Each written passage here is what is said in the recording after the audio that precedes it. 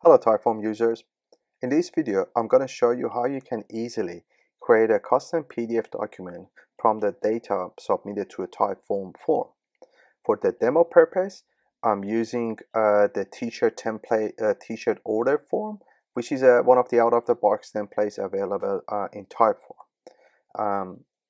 So what we're going to do, we're going to generate a PDF file and then store the PDF file in Dropbox and also email it back to the person who submitted it.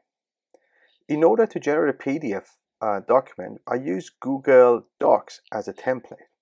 So I have gone ahead and created this Google Docs. So put placeholders here. Now I'm going to show you how you can use this Google Doc template in Zenphi and merge the data collected from Typeform to generate a PDF. Let's get started. So I'm going to head back to Zenphi, to my workspace. Zenphi is a no-code workflow automation platform which enables you to automate your processes, as you will see, with just drag and drops. If you don't have a Zenphi account, just head to zenphi.com, click get it started for free, and create your free Zenphi account. Once you're here, click on the create a flow on the plus button, which brings you here. In this case, I'm going to start the flow as soon as a type form is submitted. So I'm going to select the trigger. This is the event which starts the form as type form. Now, it brings me to the Zenphi Workflow Designer canvas. First thing, I'm going to rename this, generate order PDFs. First thing I want to do, I want to configure the trigger. Remember, this is the event which starts the process. Now, clicking on a trigger, I need to select a connection. Basically, you want to select a connection to connect to the Typeform account that you have. If you don't have a connection, just click on the plus button and continue with authorization, sign in with the account you've got the form on, and then you press OK. The connection is going to show up here. In this case, I'm going to use this account, and this is the form I'm going to use. As you can see, as soon as I select the form, all the fields available on the form will appear here. Now, the next step I want to do, I want to go here in Google Docs and drag and drop this action, generate document using templates. These are what we call actions. These are the building blocks of your workflow or your process. It's like Lego blocks. You stack them up to automate the process. So this action enables us to generate a custom generated document based on a template and a data coming from various sources. Again, similar, I'm going to select a connection. If you don't have one, press pause. And I'm going to select this Typeform template, which I showed you earlier. Let me quickly browse.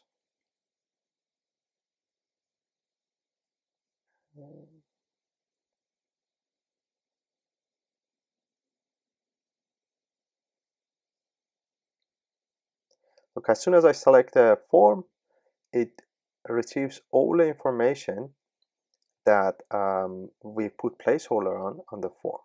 Now let's start filling them up. So we can start mapping them by clicking on this button. I come back to submitted on. Basically, if we go back here one more time, these are the ones that we need to fill out. So let's start with this. If you click on this little guy here, you can access all the information from your trigger or from the previous action.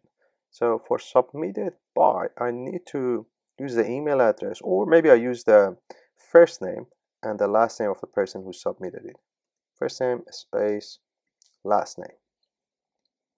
For the t-shirt kind, I select the t-shirt kind. For the size, do the same. Quantity, I guess the question was how many would you like to order? And name, I do the same. I use first name space last name. For the email address, I use the email address of the person. Email address, this is the one. Preferred shipping method, I think it was the last question. Yeah, that one. And for the shipping address, I use a mixture of this. What's your address? Press enter, enter, enter, and country. That's pretty much it. Now, the reason I have left submitted on empty is because I want to print it out in a specific format, not just the full date time format. Maybe I just want to put it as a date format. So for that, I'm going to use another action called current date time, which gets a current date time in a specific time zone. And down here, you can specify the format you want to output it as. Maybe I just want to get, like, this format is fine. You can use any other format that works for you, but this format is fine. The other option you've got also, as an output of the trigger, you also get a date time from the trigger, and you can format that as well. Now here, what I wanted to show you, the reason I did this, I want to show you that you don't have to use everything just from the trigger. You can mix and match. So instead of going and using the created time, I'm going to use the output formatted result of this guy. Now I have mapped all the items. Next thing I want to do is asking me, where do you want to store this? I've already created a folder called generated documents. So store it in this folder, and for the name of the document, actually use the first name space last name of the person who submitted it. And one final thing is, while you add it, you say, go and please export it to PDF as well. Okay, now that we have got the PDF document, the final step was we want to email it back to the person who submitted it. Again, I've got two options. I can here either drag and drop this action, send email, or I can also come here. It's the same thing, click and search for send email, select it, start configuring it. Similar thing, select the connection. It says, who do you want to send it to? I say go, get the email address from here, this one.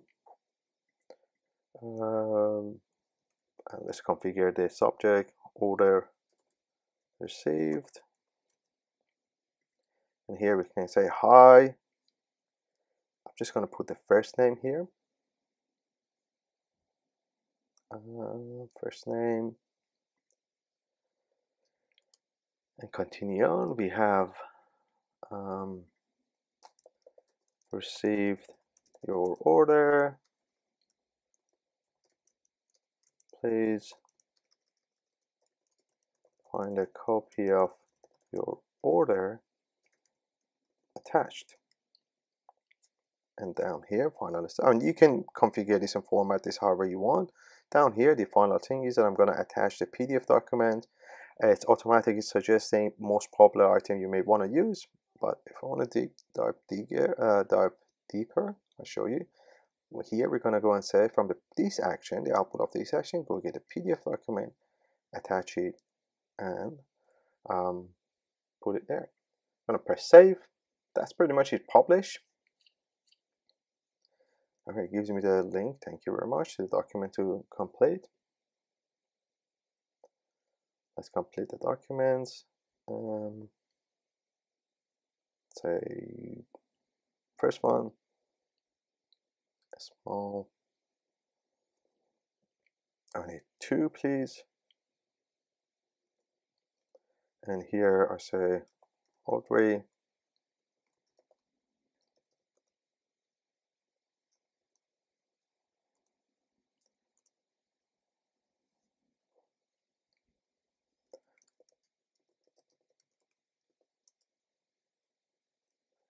$3186.